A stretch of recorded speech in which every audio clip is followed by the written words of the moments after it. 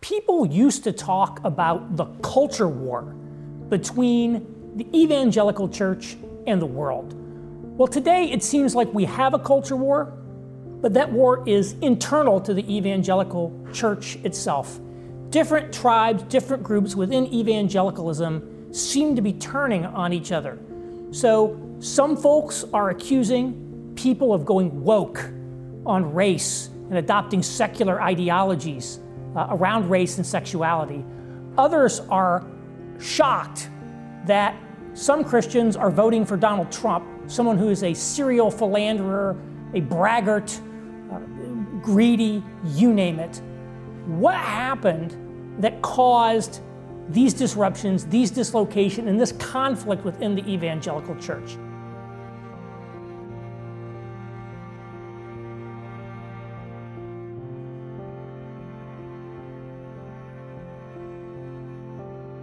And I trace it back to changes in the nature of the relationship between Christianity and society. How does society view Christianity? A lot of thought has been put into how Christians should see society, but what about the reverse? How does society see Christianity? And so I like to back up to the 1950s. The 1950s was the high watermark of church attendance in the country. About half of all adults attended church on Sunday. Being a Christian, going to church, was just part of being an upstanding member of society. It was the normative thing to do. In fact, it wasn't just church. America still to some extent was a normatively Protestant country. We had the so-called white Anglo-Saxon Protestant establishment. The real divisions here was not Christians versus society, but essentially ethnic or sectarian divisions or racial divisions. So you could think about the divisions between Catholics and Protestants and Jews, for example, in that era. But after this 1950s high watermark of church attendance, Christianity started to go into decline in America. It went into decline in terms of church attendance and church membership, and the moral systems of Christianity began to get called into question. So we saw the upheavals of the 1960s, we saw the collapse of the old Protestant establishment, we saw the sexual revolution of the 1970s, and so I could date it to the Kennedy assassination in 1963, Christianity started going into a period of decline in America. And I divide that period of decline between 1963 and today into three distinct phases or worlds, what I call the positive, the neutral, and the negative world. And these refer to the way that society views Christianity. In the positive world, which I would date from around 1963 to 1994, 64 to 94, think of it that way, Christianity is in decline. I'm not saying all is well for Christianity in America, but Christianity is still basically seen as a social positive.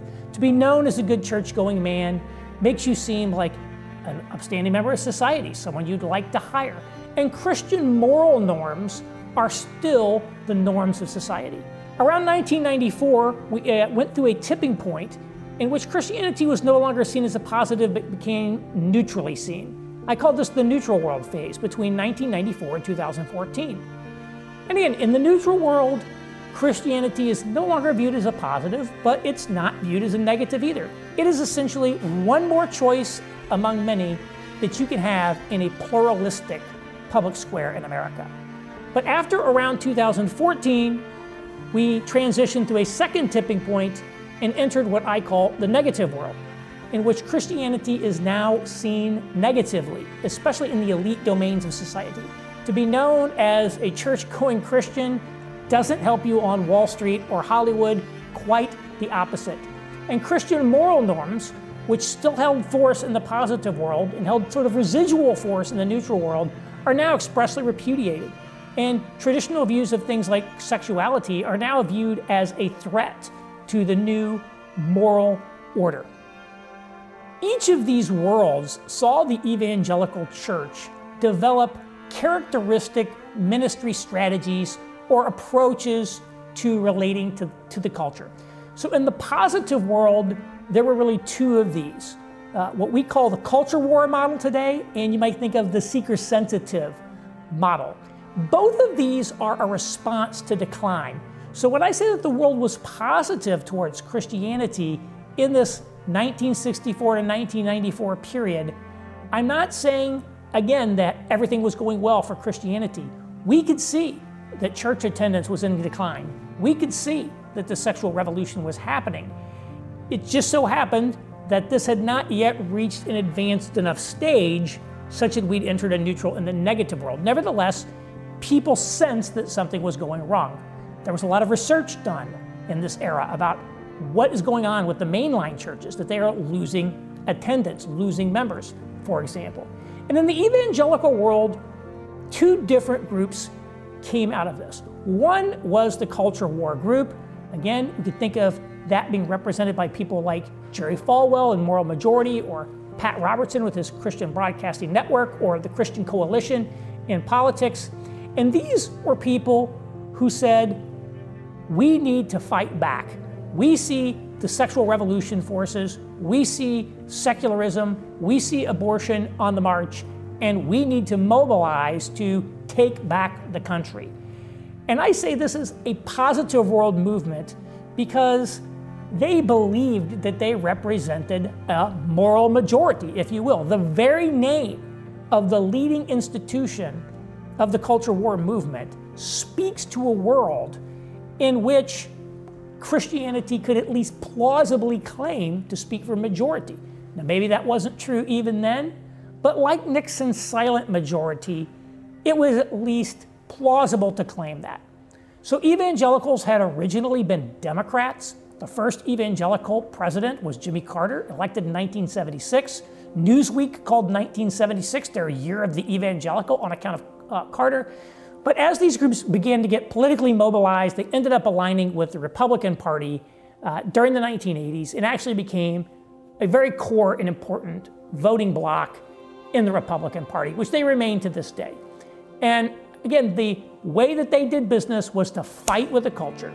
We're going to go to war against the secularists, war against the liberals, take back the country, fight against abortion, etc. That's the culture war movement. The seeker-sensitive movement was a little bit different. It was, in a sense, a prototype of what I'm going to call the cultural engagement model in a little bit.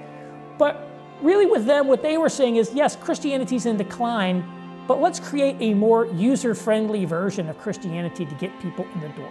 So someone like Bill Hybels, who founded Willow Creek Church in suburban Chicago, he went door to door in suburban Chicago asking people, do you go to church? If they went to church, conversation over. If they didn't go to church, he asked them, well, why don't you go to church? And from this, he designed a very consumer-friendly Christianity designed to appeal to especially these new suburban residents. And this movement, which we can maybe think of today as represented by the suburban non-denominational megachurch and people that operate in that mode, has been highly successful. Thousands and thousands of people came in the doors at some of these churches. And they essentially got rid of denominational distinctives, stodgy old music and liturgies. Things were more informal, more contemporary music, more topical preaching, not so much hellfire and brimstone. And they really wanted to reach people through essentially a consumer-friendly approach to church. And it was very successful. And these people, by and large, are people you would associate maybe with the religious right, maybe with the sort of center-right conservatives, but they were a little less political than the explicit culture war types. In the neutral world, we saw a very different model of church come, and this is what I call the cultural engagement model. And a lot of people today would not call themselves culture warriors, but a lot of people would call themselves cultural engagers. And this cultural engagement model in part came out of a rising presence of Christianity among upper middle class people, particularly in urban centers like New York, like Washington, D.C., even like Chicago, as cities came back in the wake of Rudy Giuliani's election as mayor of New York in 1994, which is one reason I date that transition to 1994. Many other things went into that, but the comeback of the cities was an important factor. And these people, they didn't want to fight with the culture. they said, we want to engage with the culture. We want to confidently sit down with the secular world in the public square and articulate the gospel to them in ways that speak their language, speak to their longings. And they believed correctly that the gospel actually had important things to say, and we didn't have to hide from the culture. We didn't have to fear science. We didn't have to fear the elite media, but we could sit down and confidently engage our truths with them. And this group of people was also more, again, positive towards the culture. They didn't just think the world was all going to hell in a handbasket. They thought there were a lot of good things about the finance industry. There are good things about the restaurant industry. There are good things about the law industry. How do we bring Christianity to those and use those professions and domains of society for the flourishing of our nation? And so they had a very different relationship, in some respects the opposite relationship to the culture of some of the culture war people. Nevertheless, many of these people were conservative. Now, some of them were more quietly on the left, but they were still people that you would by and large say these are theologically conservative people at a minimum. For example, they would be anti-abortion, and many of them would say, no, women cannot be in the pastorate, for example. That was a ministry model that really came to the fore during the neutral world. Now we enter into the negative world, and what do we see? The culture warriors are still around. They never went away. The seeker sensitives are still around. They never went away. The cultural engagers have continued on into the negative world. But what we might see and expect to see is the emergence of some new ministry strategies for the negative world. But by and large, we have not seen that. The one articulation of an approach to doing church in the negative world has been Rod Dreher's Benedict option.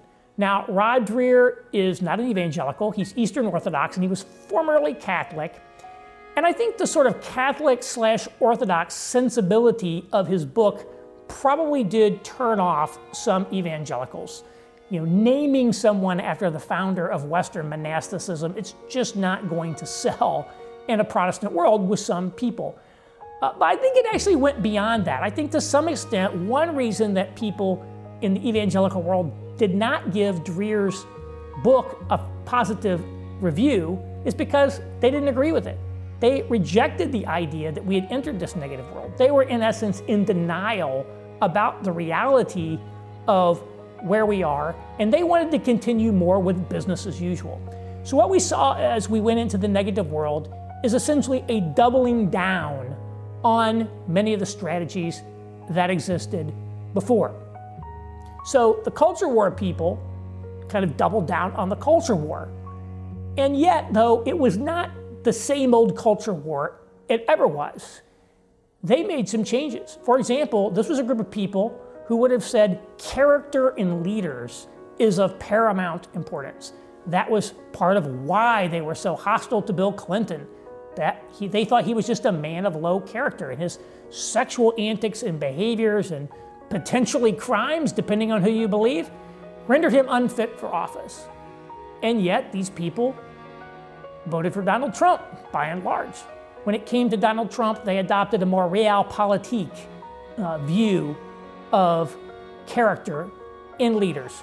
They sort of changed their tune in a little bit and became Trumpist in some ways.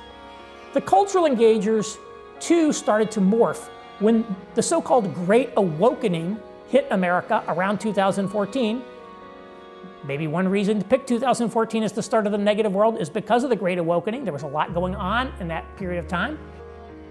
So as these groups went forward into the negative world and started to morph a bit under the pressures of the negative world, this caused those coalitions to crack up a bit.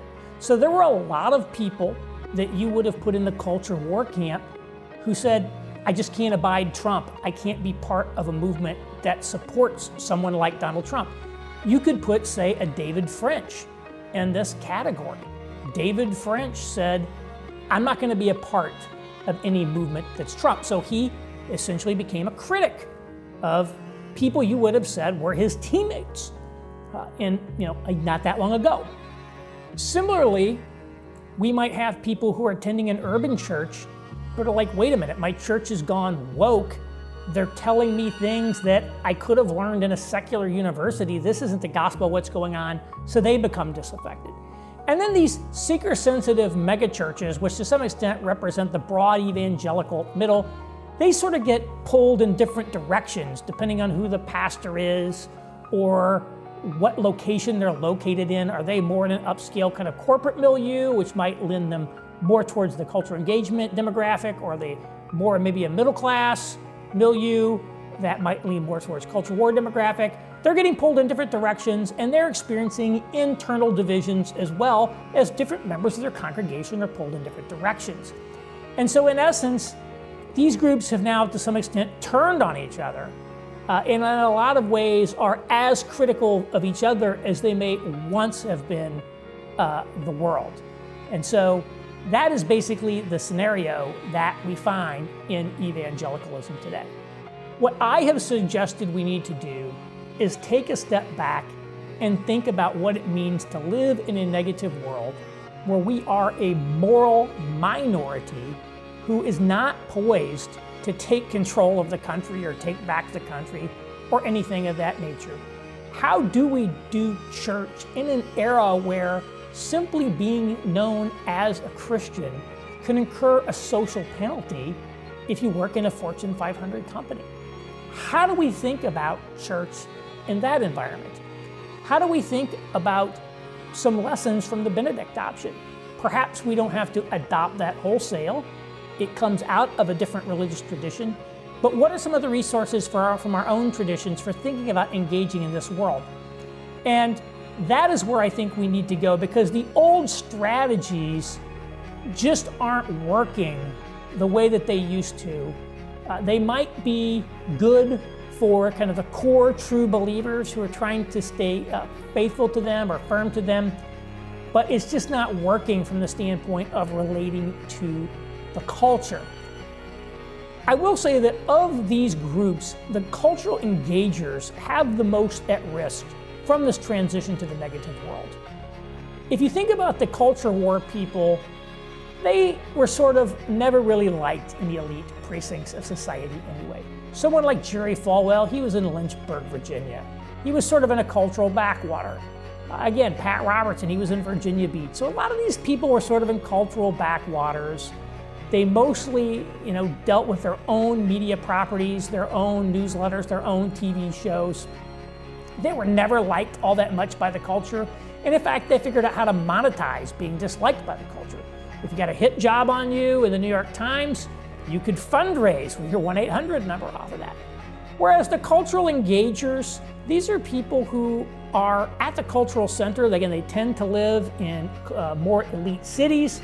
They tend to be engaged in key industries like finance or like government, and they're in upper middle class milieu, and they have a lot of friends in that. And many of them, for example, had friendly journalists writing stories about them in the Atlantic or the Washington Post or the New York Times, something that the culture war people never really had. So the prospect of losing that and being viewed just like the old religious right is not very appetizing.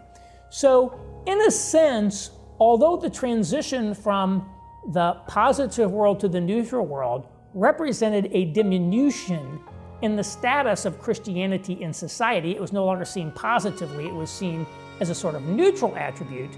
When you compare the culture war strategy with the cultural engagement strategy, cultural engagement represented an increase in social status. If you think about the strategies of culture war and cultural engagement, then what we see is the switch from culture war to cultural engagement actually represents an increase in social status. And so when you have the social status that you've accrued, not necessarily because you were status seeking, but simply by virtue of the organic way that you lived your life and the way that you tried to reach people in those domains of society, you are at risk if you're no longer bankable in those circles. So this is a model that I think will particularly come under pressure. Yes, the culture war people are going to continue to be less relevant over time. But their model is sort of built on being disliked by the culture. And the people who are sort of leading figures in that, they can, again, fundraise off of it. They can draw an audience off of controversy, much as Trump did for himself.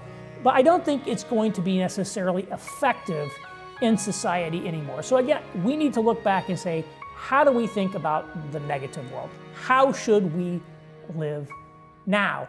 And I don't go into a lot of that in the article, but this is the project that needs to be taken on in the Evangelical Church, and something I am going to be working on over the coming months and years.